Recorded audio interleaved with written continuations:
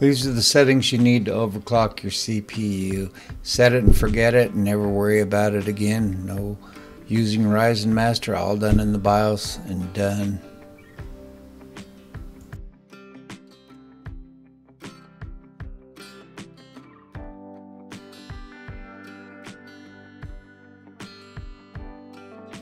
Alright, you'll need to print items A through D in this article right here.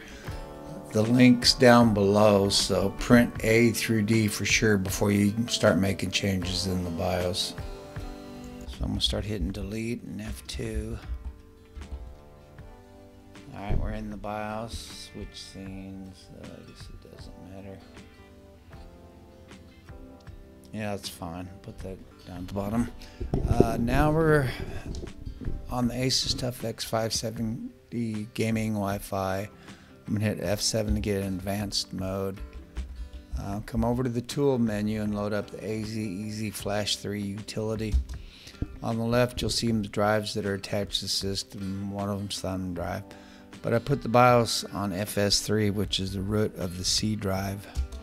I hit enter on that. Now I can arrow down and see what's on my C drive here. And there it is. You don't have to rename it if it's in the root of C drive. And don't put this in subfolders either, as the Asus BIOS will crash a lot of the time if you put it very deep in a subfolder. So I'm going to hit enter on that and load it up. And hit enter again to read the file. It looks like it's not doing anything, but it is actually reading the file. So let's give it a second. Alright, now it's showing what the file it just read, which is the latest January 14th version 3402, and it is a beta BIOS. But it is faster than any other BIOSes yet. So I'm going to hit yes to update this. Normally this would take 5 minutes at least, but this has already been loaded once. I'm just reloading it, fresh start.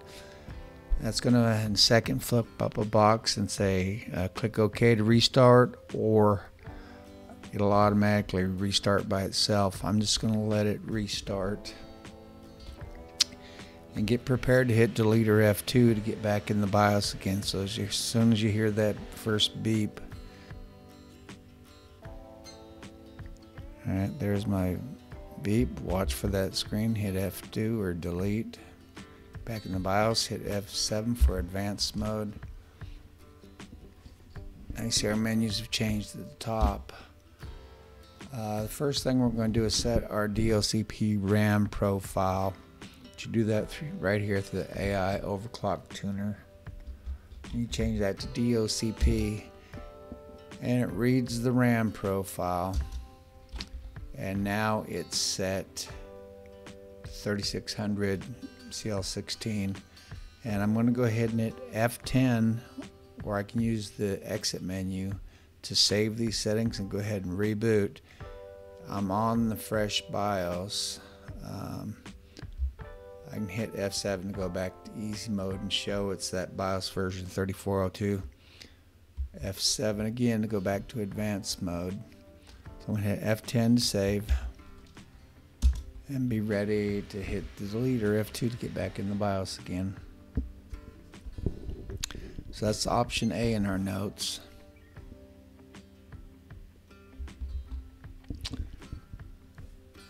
Alright, F7 again, advanced. We want to go to advanced, AMD CBS. First one is global C state control. We're going to change that to enabled.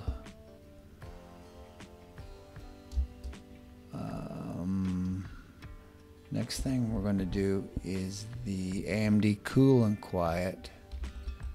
Back to the root, and it's also under AMD CBS, except this time it's under NBIO options, and SMU common options, and it's this CF states here. Enabled means that it is the AMD cool and quiet. If you don't really care running cool and quiet all the time and you want 100 more Cinebench R20 reports, set it to disabled, which is I'm going to do. If you want cool and quiet on, set it to enabled, and you'll probably get 100 less Cinebench R20 points, maybe a frame to less frame per second FPS. Set that to disabled. Next we're going to go back up, and this is where we're setting our P states. So I have to change this APDBDIS to 1, and now you'll see this appears fixed SoC P state to P0 for no power savings on the CPU, or let the CPU handle the power savings rather. Okay, so we have 3 of these options changed now. Now we're going to change CPPC, change that to enabled, and the one right below it, CPPC preferred core, also to enabled. So we've got we've got one more to change, and that's, let's get back to the top. So I'm coming up here and coming back up in the menus. I believe it's under CPU common options, power supply idle control. This one needs to be set to low current idle. So now we've got everything but all of our PBO options enabled. So we're going back to the main menu. Alright, I'll come back over here to AI Tweaker menu. There's 3 different places where the PBO, or Precision Boost Overdrive, is enabled. First one, I didn't really explain option B yet. It's right here, OC tuner. You want to keep current settings and not use the OC tuner. This is kind of explaining option B in the notes. Basically it'll give you 200 megahertz boost in the BIOS for all cores, but you get better than that if you don't use it and you use these settings we're setting right now. So I recommend that you don't use this OC tuner. So we're going to keep current settings. Come down to Precision Boost Overdrive. Now these first 2 we're going to set to enabled. Precision Boost Overdrive. Alright, that's one place where PBO is set. So we're coming back to the top. And we're going to Advanced. And then AMD overclocking this time, and accept, and then Precision Boost Overdrive. We're going to enable it here, and I'm not sure what extent these override each other, but we're turning them all to enabled. Okay, back to the top.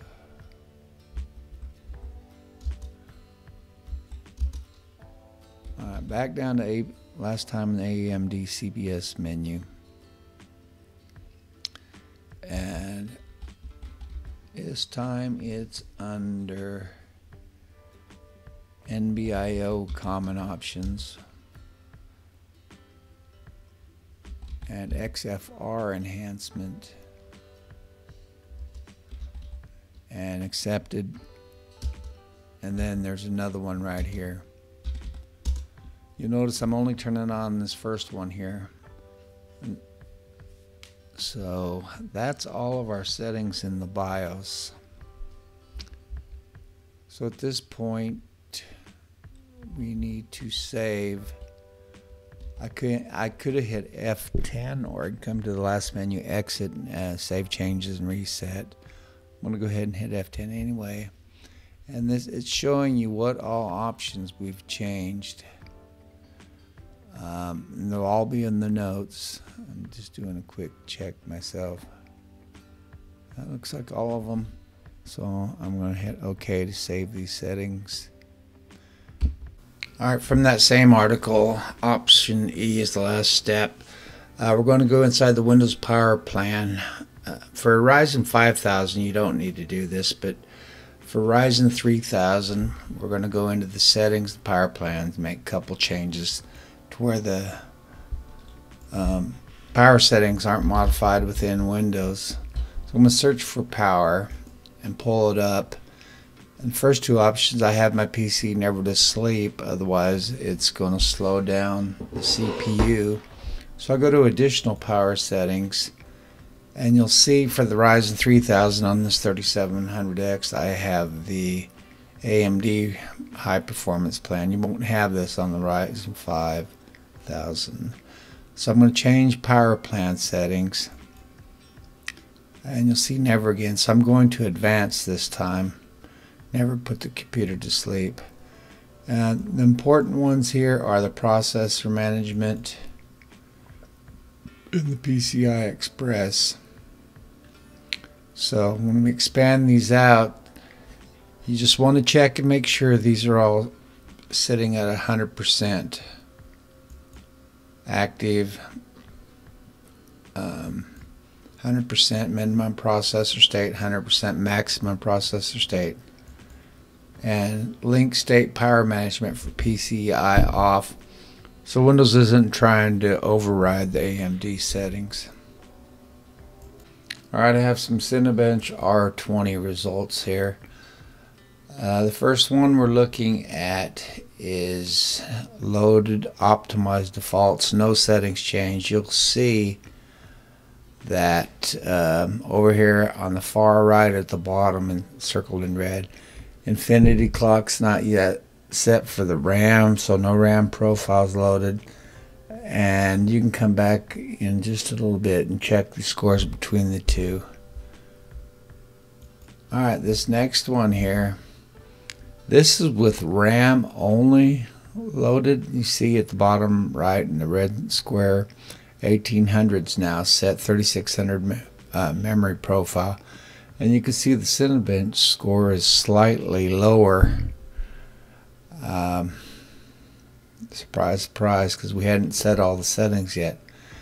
The next one is after we got all these settings done that we already outlined. So you can see there's quite a few differences there over in that large rectangle that's on the right side there. You'll see a bunch of different power changes, system state, power change, just various others, but you can see we jumped a couple hundred points, 250 points approximately, just by getting those changes in.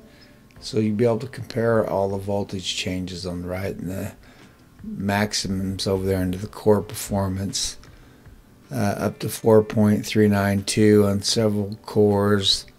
And it'll vary depending on your load, but they can all theoretically get up to the 4.4 max.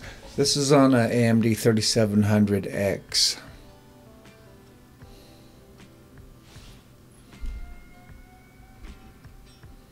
I'm going to load up some optional settings in just a second. So I'm hitting delete to get back into the BIOS again. But here's some boot options I like to change. Fast boot, yes. Normal, after AC loss, boot logo. If you want to see the Windows boot instead of the Asus TUF, you can change that. I always change this to 1 second, and both boots couple seconds faster. I change boot and unlock to off because I don't use an unlock key. And then setup mode, if you want to boot into advanced every time, which I do, then we change that one. So these are all optional, nothing to do with increasing power. So I'm in F10 to save, and I'll be right back. Alright guys, that's the end of it. Thanks for watching all the way. The whole point of this was making your CPU overclock all the way up and all the way back down using the least amount of power, and really optimizing with precision boost overdrive and unlocking the CPU. Thanks for watching. Like, please, it helps. Subscribe. Thanks again. Bye.